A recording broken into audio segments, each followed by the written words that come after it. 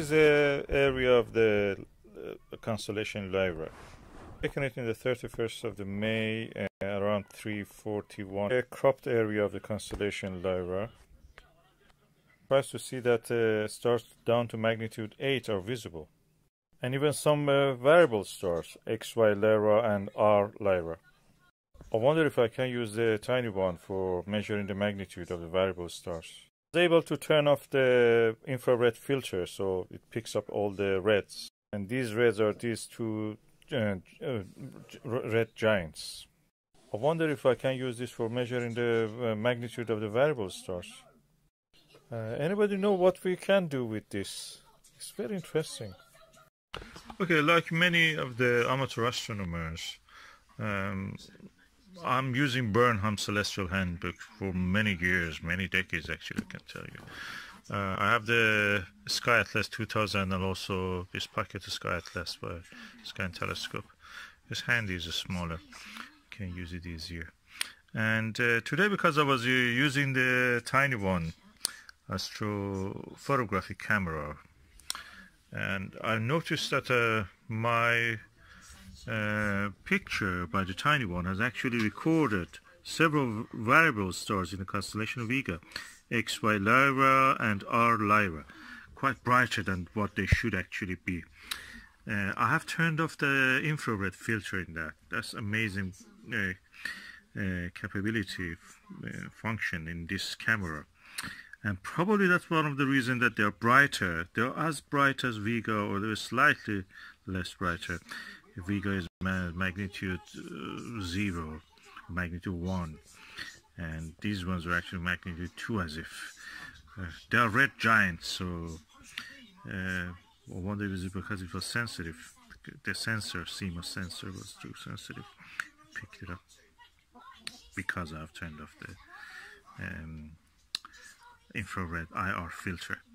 So anyway, I'm just thinking about that this Burnham Celestial Handbook is not enough for me. I looked online, I couldn't find much information about this two stars. A little bit here and there, but not to the depth.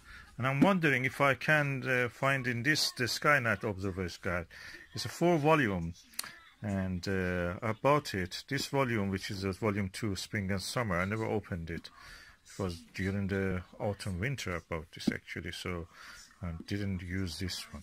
It is yet packed, so I'm going to open it and just see what can I find about this. It's practically unboxing of this Skynet Observer's Guide.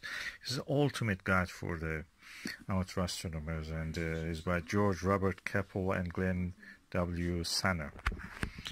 And I bought it quite at a good price. Let us open it, unbox it. Okay, so I'm removing the packaging. Well packed.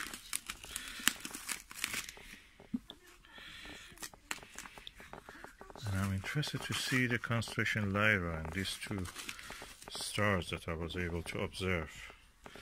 Let me remove all of this. I need 2 hands to do this. Well packed book actually.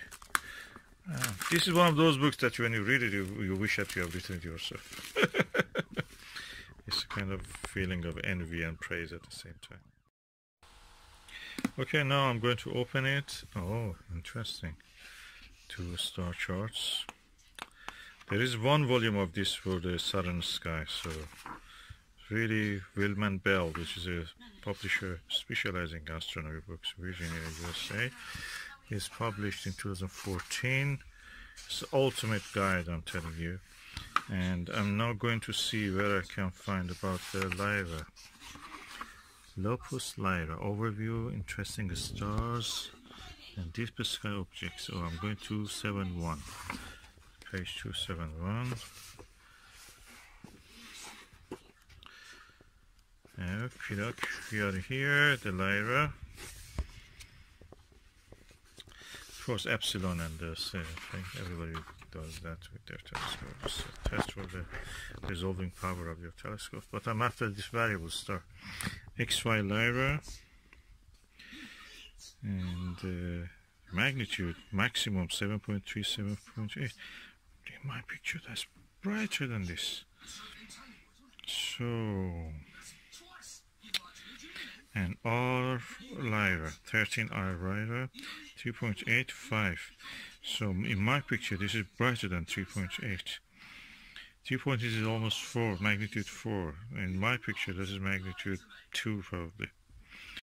Is it because that I've turned off the infrared filter? And because this is a red giant, practically it has been leaving a bigger circle on the sensor. Interesting. Anyway, this book is the ultimate guide. If you're an amateur astronomer, you have to have this book. And this volume, which is volume 2, is 504 pages. I recommend everyone, if you're serious about astronomy, this is the book you need. And I'm now getting serious because I'm now seeing that this Tiny1 camera is doing an amazing job. I live in a relatively dark area, but that sensor, CMOS sensor of this, when I turn off the infrared filter, is so sensitive. It shows my sky is actually brighter because we have some towns around here. So, and I wonder if I have to go to Wales really to be able to see the Milky Way in its full glory somewhere in the mountains of the Wales, or even Shropshire probably. So I'm looking forward to that. That little camera, Tiny1, has really opened my eye to new horizons. And if you don't have the Tiny1, you can go for Nano1. Nano1 is a smaller version of this Tiny1. I'm really getting excited. My love of astronomy is really kicking back.